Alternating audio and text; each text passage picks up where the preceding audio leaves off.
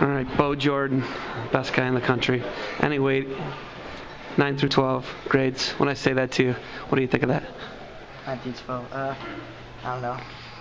Still a lot to prove, I guess. I don't think I'm the best in the country. You don't? Depends. Yeah. Why not? Any given day, you don't feel better than anyone. So, I mean, you always got to keep working. There's always someone out there got them for you. So, maybe now, but you gotta keep training. There's always someone out there. So. All right. What about your dad? Can you get him yet? No, I can't get him yet. Are you sure about that? I don't know. He's getting older. I'm getting bigger. Maybe. I don't know. It's tight. He doesn't put the shoes on much anymore, but he drills with me. He still feels like he's still got it. Okay, you're the undisputed 152-pound, #1 ranked guy in the country. You still think that everybody is coming after you? Every college wants you to go there. What colleges would be on the top of the list? The last time we talked, it was VT, Virginia Tech, because they got about 37 guys from Graham on their team. Yeah. And then Ohio State was in the conversation, and Wisconsin, of course, due to the Jordan legacy there. Yeah. What would you say? Is that still those three, or are you narrowed down, or is there one? Probably just Ohio State and Wisconsin. I really like Virginia Tech, but I'm mostly leaning towards Ohio State and Wisconsin. What's it going to take, and what's it ultimately going to come down to for you? Just probably coaches, workout partners. That's probably the biggest thing.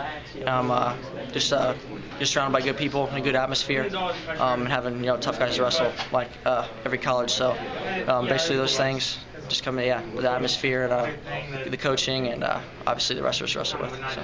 This state tournament, you had a defending champ in the finals there. You dominated every match. Okay, it seemed like in the semifinals. I told you how I felt about that one. That was Alex Bergman, a friend of yours. You really turned it up. When you get to the state tournament, and it's a family tradition what you guys have done. Do you go to another level? Do you think? Yeah, I think so. I kind of just push myself a little more harder. Kind of try to finish every period as strong as I can. Really get them tired. That's basically what it comes down to. Getting the guy tired can be a different match. He might be tough, but if you get someone tired, it's always a different story. So. Did the game plan change at all for the final? Defending champ Burns. Did you do anything differently? No, not really. Mostly just more pressure. I mean, keep the pressure up. I think he had a gas tank. I think he was pretty. His stamina was good. From matches I saw him wrestle before that, he seemed like he was always, felt pretty good third period. He was a strong wrestler, so I just had to keep the pressure up and, start beating his head and stay on him, and I knew I'd do good. So. I think right now you're the toughest, Jordan. What do you got to do to get what your dad's done? He's a 2-time All-American, and your Uncle Jimmy's a 2-time NCAA champ, and a 3-time All-American, I think? Yeah, or 3-time All-American, yeah, 2-time champ. What do you got to do to get to their level and be even better than there? Just keep training. That's really all you can do. Give it all you've got every second you're in the practice room. Just keep up the hard work and just keep building from there. So. What do you tell Micah?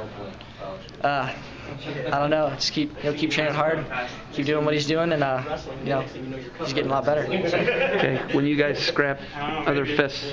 Are there ever fists? No, never fists. Never fists? When we were little, we fought a lot. We were little, both of us.